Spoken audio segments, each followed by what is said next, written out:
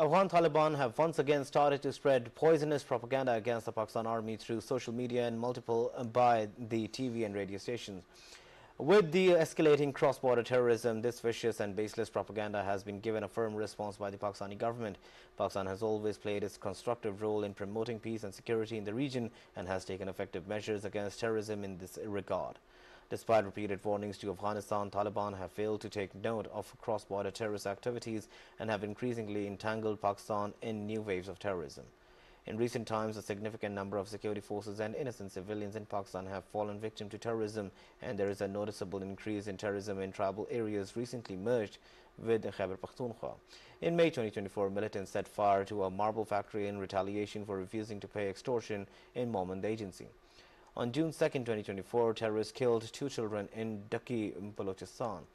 In May 2024, a bomb blast in Sadda Kuram, the agency, claimed the lives of 4 residents. On 19th of June, journalist Khalil Afridi was killed by terrorists in Landikotal. In April, over 30 terrorists have been killed in Balochistan and Khyber Pakhtunkhwa during security forces operations, most of whom were associated with TTP and other terrorist organizations active in Afghanistan. The US has confirmed that terrorist organizations like TTP and ISIS-K are actively spreading terrorism in Pakistan. With receiving evidence of terrorism from Afghan by exempting terrorism-affected districts from taxes for 1 year, and efforts will continue for the welfare and development of the people of Balochistan and Khyber Pakhtunkhwa.